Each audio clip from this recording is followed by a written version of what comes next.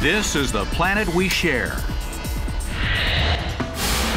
Each week we travel above, below, and across its surface on a journey of discovery. Today, the return of the phoenix. One rare bird makes a surprising splash in the Syrian desert.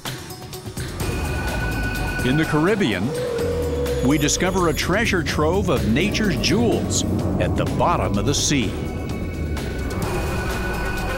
And bringing up baby in the harsh and unforgiving Sonoran Desert.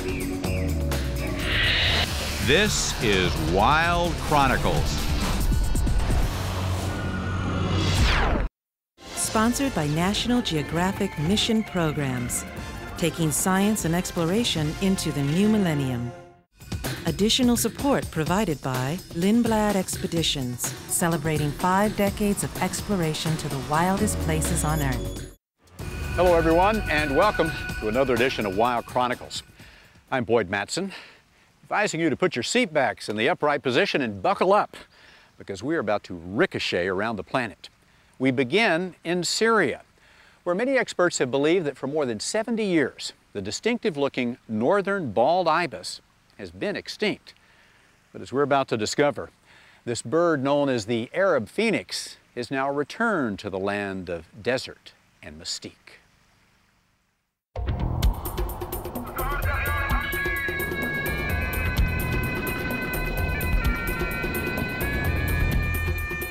Palmyra, an ancient city in the Syrian desert. Ruins litter this arid landscape, evidence of the long line of empires that once ruled the region. This distinct bird once also reigned supreme here. The northern bald ibis was common across the Middle East and North Africa, a symbol of wisdom to the Bedouins that roam the desert. Now, less than 300 bald ibises are left in the wild. Nearly all far from here in Morocco. Some believe them completely extinct in Syria for more than 70 years.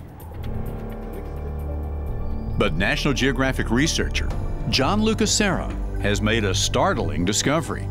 He and a team of local hunters, Bedouins, and conservationists have found a small group of bald ibises summering here in Syria's Al-Badia Desert. Il culmine, di questo lavoro, 3 anni di sopralluoghi e esplorazione del deserto, è stata la scoperta. The apex of this work, 3 years of explorations in the desert, was the discovery of this very rare bird, the bald ibis, classified as critically endangered by the IUCN, an international authority in the field of conservation biology.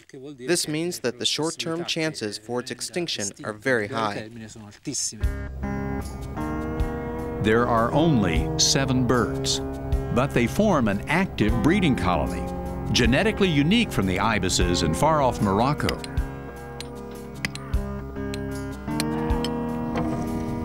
But this fragile population, just found, is already in danger of being lost for good. In this huge desert, sheep may seem inconsequential, but these eating machines have an impact on an arid ecosystem. And their owners are increasing in population too. The region's desert dwellers often pull up shrubs to create fuel for fire, stripping bare the desert's already fragile soil. So how can these rare ibises be protected? Gianluca is organizing Bedouins like Ahmed to mount an around-the-clock watch on the ibises' nesting sites. But to ensure they're protected year-round, Gianluca wants to know where they go when they migrate away from Al-Badia in the winter. To find out, he's brought in a wizard of satellite telemetry, Lubomir Pesky. Our protection here in the breeding areas is not sufficient. We need to know where they are going and also try to protect them during the second half of the year, during the winter. Their original plan is to outfit 2 of the ibises with radio transmitters. The devices will allow scientists to track the birds' migratory routes. But to attach the transmitters, they must first catch the birds.